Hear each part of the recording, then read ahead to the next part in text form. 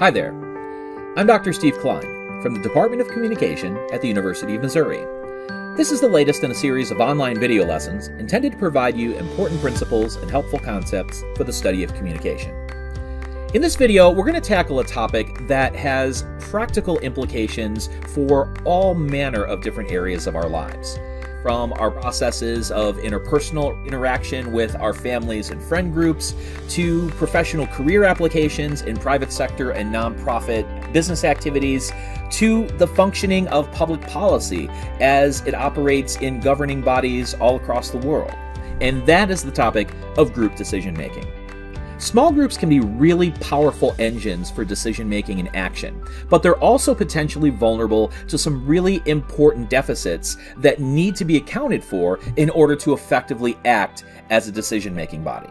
So, after a very brief reminder of some key concepts from a prior video on small group communication, we want to look specifically into what some of those problematic aspects of group dynamics might be, and then introduce a couple of theoretical models that provide important conceptual resources for how we can improve decision-making in small groups. In a previous video in this series, we defined small group communication as interactions among 3 or more people who are connected through a common purpose, mutual influence, and a shared identity. So what's important about the identity of small groups is that they see themselves as a gestalt, as an entity whose whole is more important and more effective than the sum of its parts. If you understand yourself as a member of a group that all has a similar goal in mind and who is all working together to influence one another in order to approach that goal or outcome, it can be a pretty powerful element of identity. Now, small groups have some very distinct advantages when it comes to decision making and action. Small groups share the decision making and they share the resources that are necessary in order to make those decisions. Each individual that comes into a small group brings with them their own knowledge and past experiences, their own skill sets, their own perspectives and point of view based on their own backgrounds. And when all of these different resources come together, especially in a way where they play off of one another productively, you have the capacity for what's known as synergy. The potential for gains in performance or heightened quality of interactions when complementary members or member characteristics are added to existing ones. Think about the different members of a small group as individual puzzle pieces that go into a larger picture. Each individual member is going to provide some resources and some capacities that other group members might not be able to in order to ultimately complement one another and create this gestalt experience. And so the research tells us that all else being equal, small groups tend to be far superior to individuals when it comes to making accurate decisions and being productive in taking action through the use of collaborative work sharing.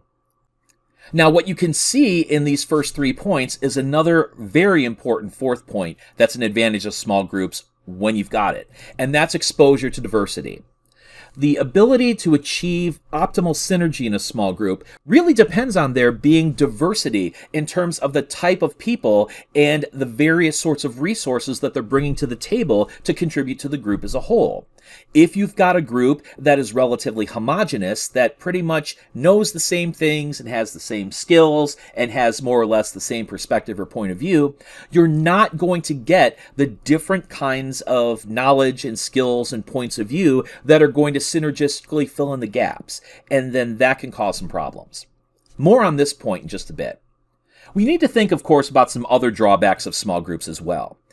Of course, small groups compared to individuals are going to make decisions and they're going to take action slower, in part because there's more deliberation and interaction that leads to the decision making and action, and so that can be a good thing when you act more slowly.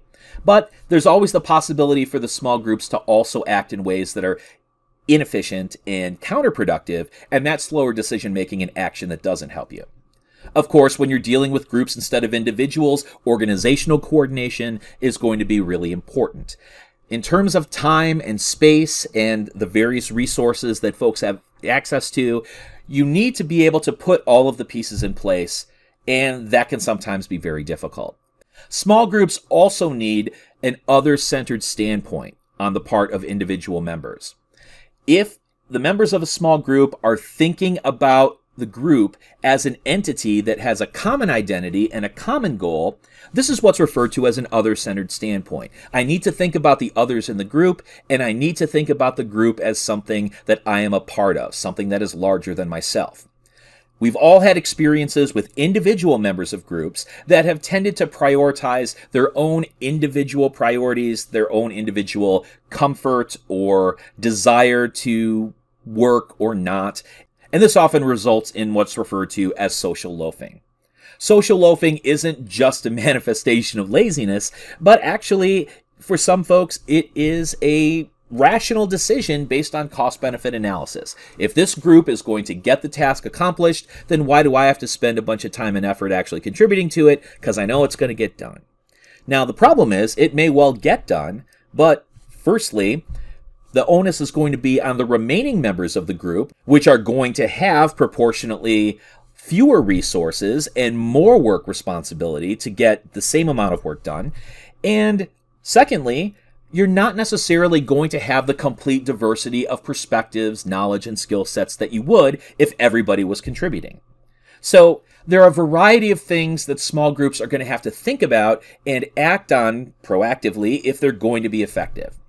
Now, what we need to do at this point is to take things a bit further and to consider some important identity variables in group dynamics that can make things really problematic.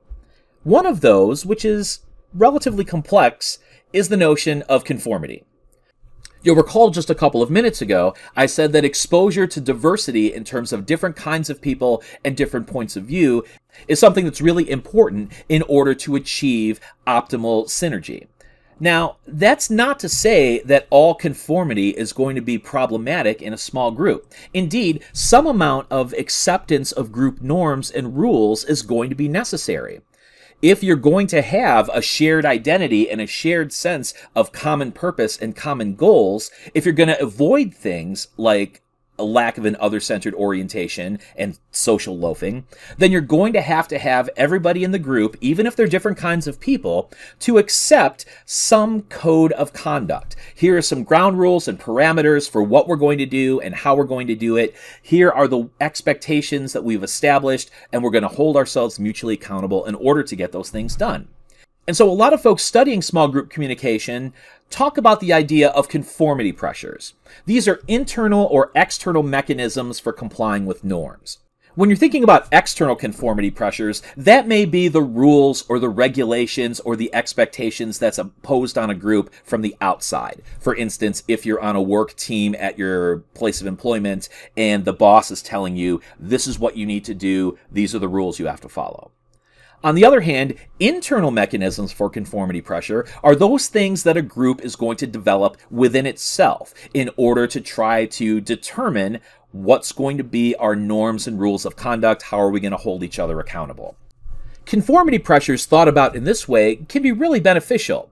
The benefits for conformity on this level is that it can increase membership satisfaction and improve task performance. Members in a group feel good about being in that group, and the overall end product is just going to be better.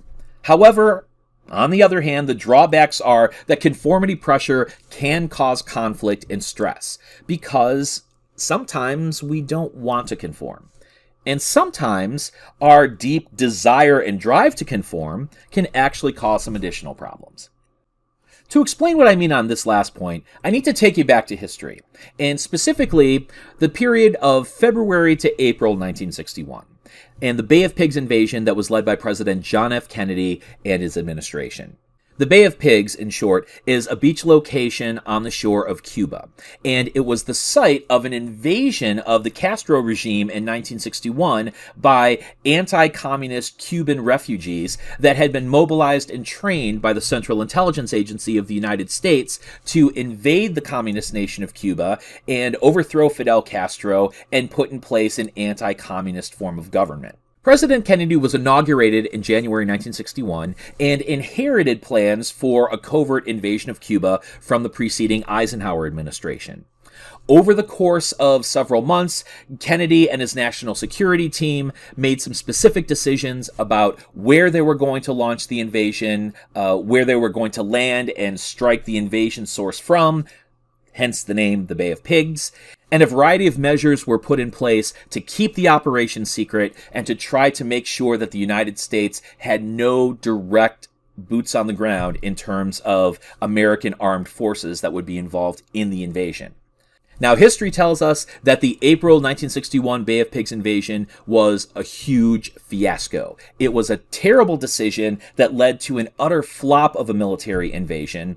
All of the anti-Castro forces were killed or taken prisoner by the Castro regime, and it was an amazing diplomatic and national security blow for the Kennedy administration that he wouldn't really rebound from until over a year later with the Kennedy administration's successful negotiation of the Cuban Missile Crisis in 1962.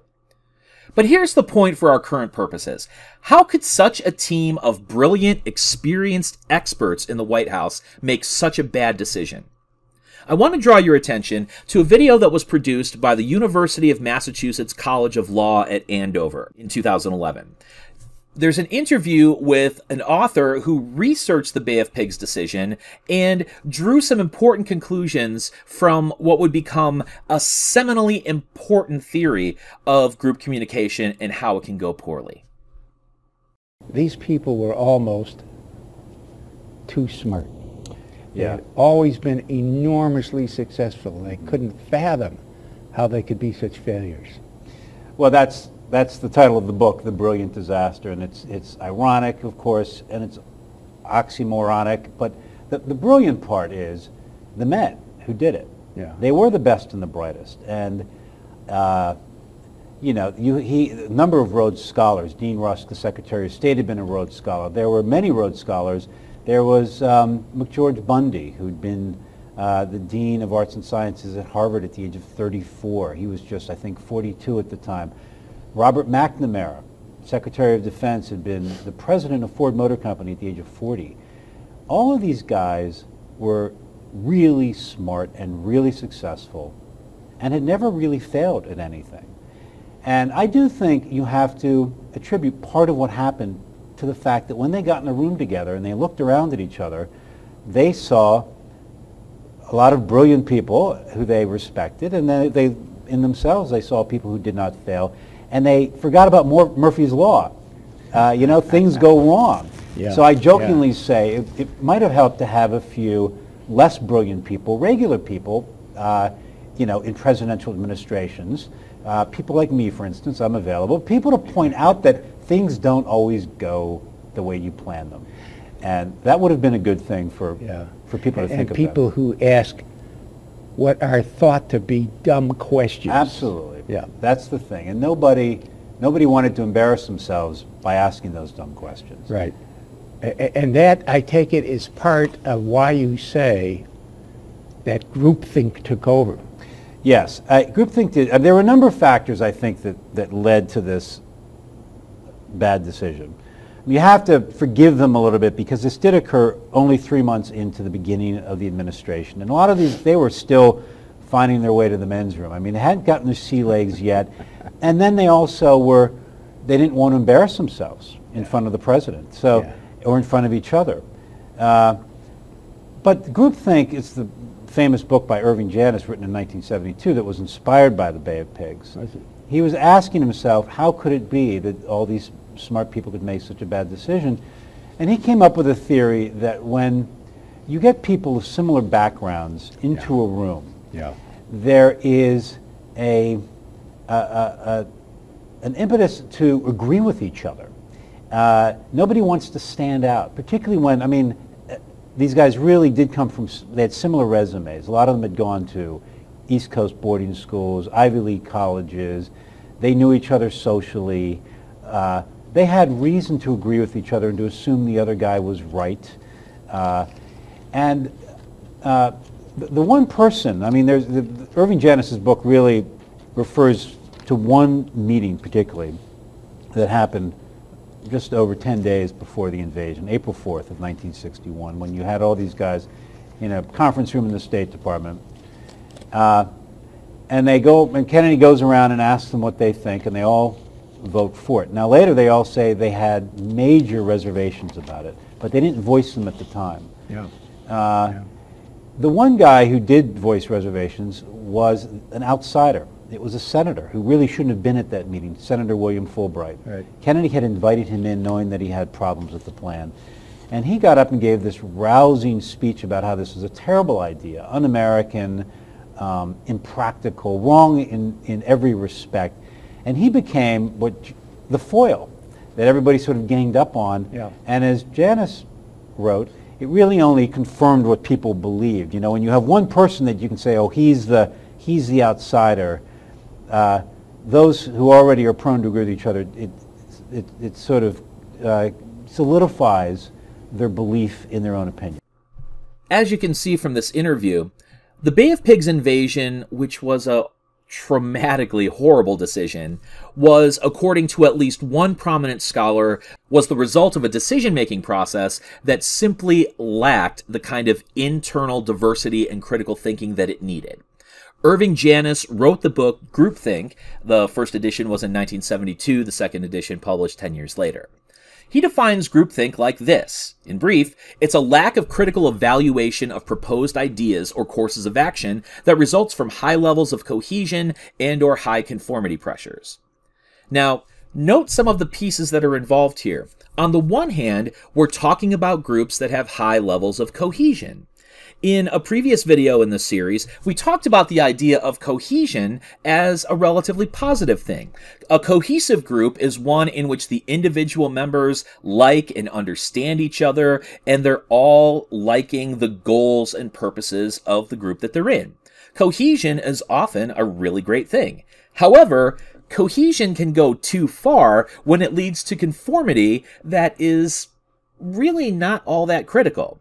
If nobody is willing to, as was described in this video, ask the dumb questions, or take devil's advocate positions, or otherwise try to test the ideas of other people in the group due to internal high conformity pressures, what you have is a group of people that are all very willing to go along to get along, without ever really critically evaluating what the problems and solutions are.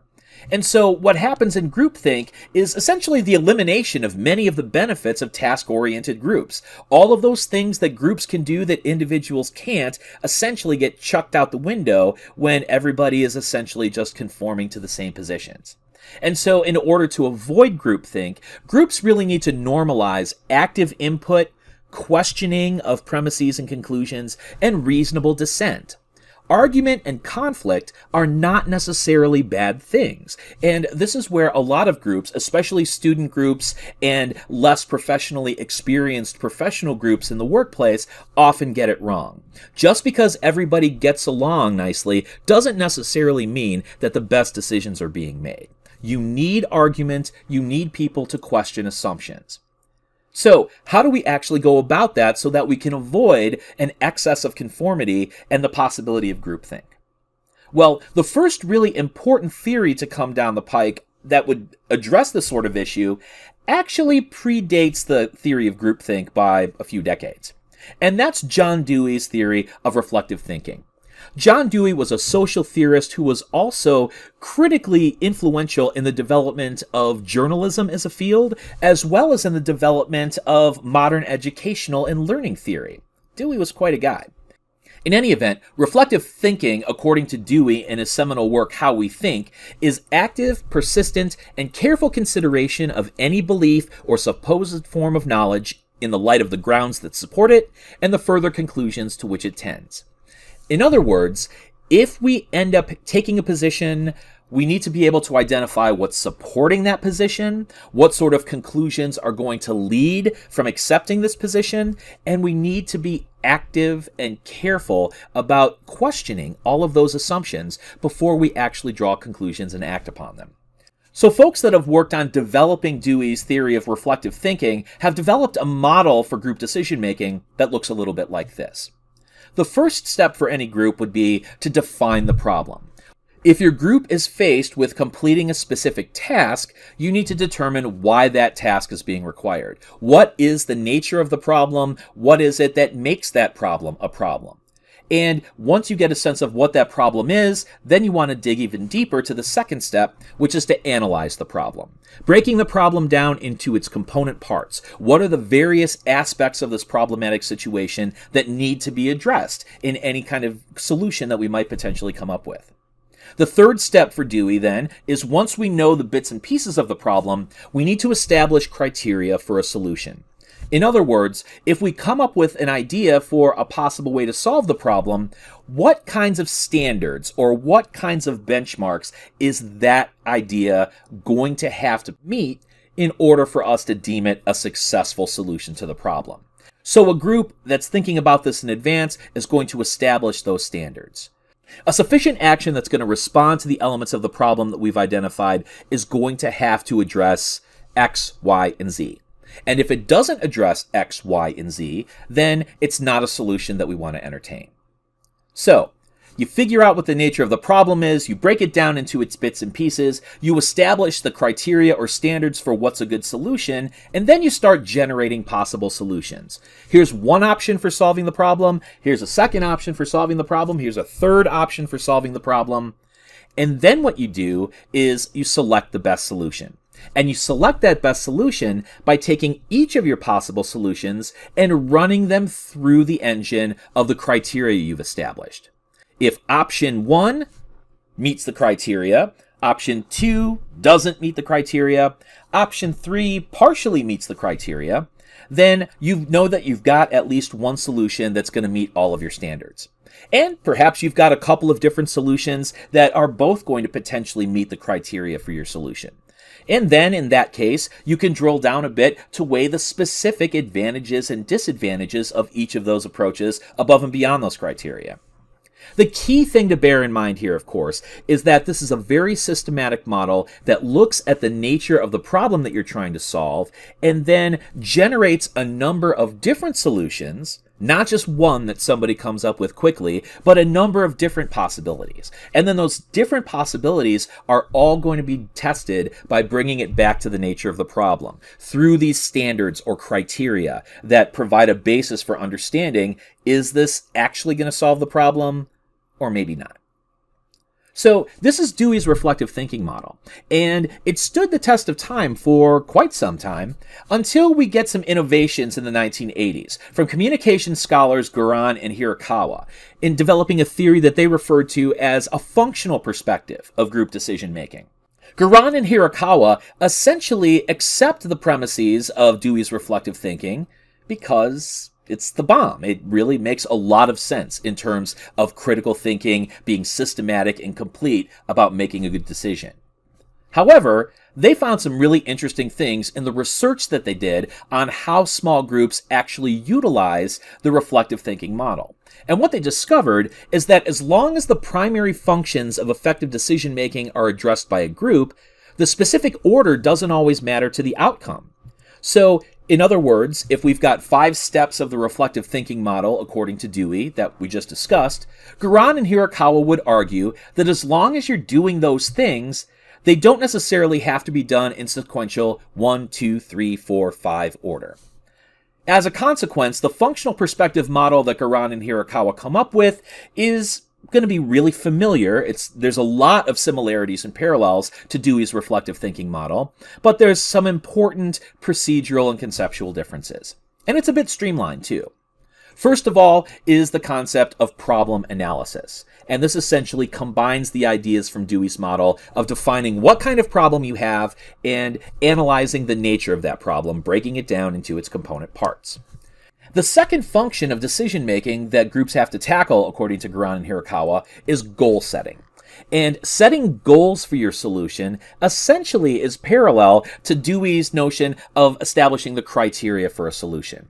When you set goals for the action that you want to take, what you're doing is essentially saying, our final decision needs to accomplish goals X, Y, and Z.